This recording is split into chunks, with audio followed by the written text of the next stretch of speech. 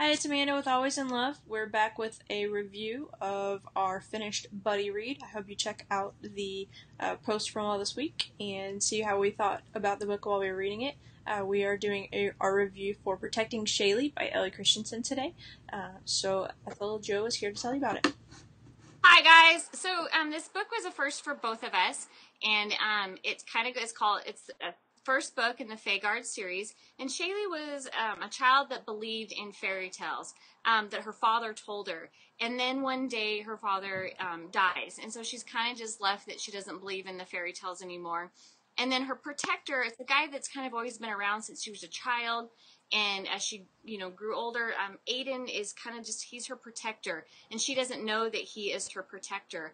And so as she comes of age in the Fae world, 21, she kind of is introduced to the fact that she is half fairy and half human. And so then she goes through this transformation of her life. And Aden is there to guide her, even though she did not know that they were fated to be together. It's kind of just like her she kind of just grows with this story. And Aden is there to be her guide. And he is completely alpha, but he has this thing about him where his sense of humor is also right there with it. And then Shaylee's sense of humor is she's really dry wit. And I love it. She kind of always comes out with these funny shirts with some funny sayings on about unicorns and fairies and that stuff. And so she's kind of just a normal 21-year-old finding out that she's a fairy. And so Aden is kind of the person that's going to push her through this. And they grow through this process of understanding their life. And, there's always a happily ever something going on in these books, and sure enough there is. And so what do you think of the story and the plot, because this is something new to us? Okay, so I was a little wary going in because I don't really know all that much about the Fae or the fair world, and really haven't been that interesting. And the experiences that I've had with it are the longer, bigger, more drawn-out books like Harry Potter or the Sarah J. Maas books, where there's these whole worlds, and there's chapters upon chapters upon chapters of explaining it, and there's maps, and there's big, long words that you don't really understand. But I really liked about this book is that she can explain an entire world, and in kind of you really feel that because it's so similar to us, but it's different enough that it's really fascinating world, and I can't wait to read the rest of the series to figure out more about it. But the way that she explains everything, the way that she talks about the different worlds and the light and the dark and all the different people and everything about it, it's a really good experience for this being our first kind of supernatural book, and it's a really great, if you haven't experienced any of that too, it's a really great introduction into it. I think this series is something that everybody should read. I know a lot of people are put off by the paranormal, the fae, or anything like that, but you really shouldn't be on this book because everything is so well explained and so well that it's not this long drawn out explanation, but it's so vivid and so great that you're really you feel like that this could be somewhere that you could go visit. I mean, really, really liked that. I really liked these books. I really liked the series. I thought it was a lot of fun.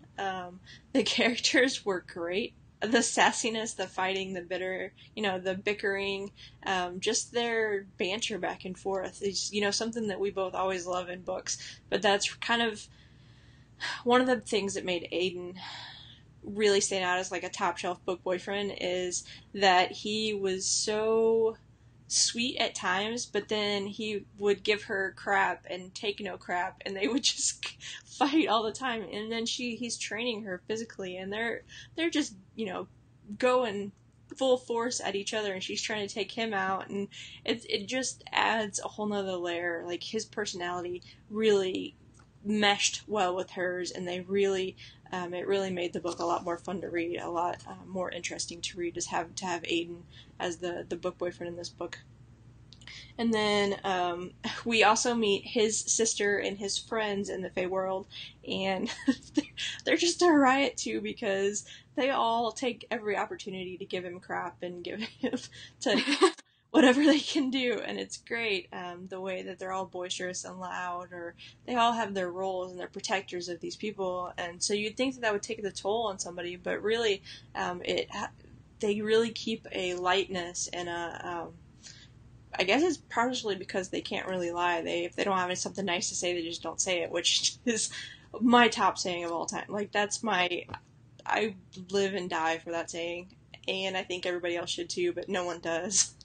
That No. was one of my favorite things about the series is, they can't really lie, and it made for a lot fewer misunderstandings, a lot fewer miscommunication issues, and it wasn't always a smooth process, but it was always a good process. You always felt that they were evolving. You always felt that they were growing as a couple or growing as an individual to become, a couple. So it was really great to read that. It was really great to read the series with everything in it. Um, And I think that's kind of what drew me to it too, is that Ellie can put like her chapters, you know, there was so much in it, but the descriptive words, like when she was describing the Fey world, the light, the buildings. I know you're a huge architect. You love it.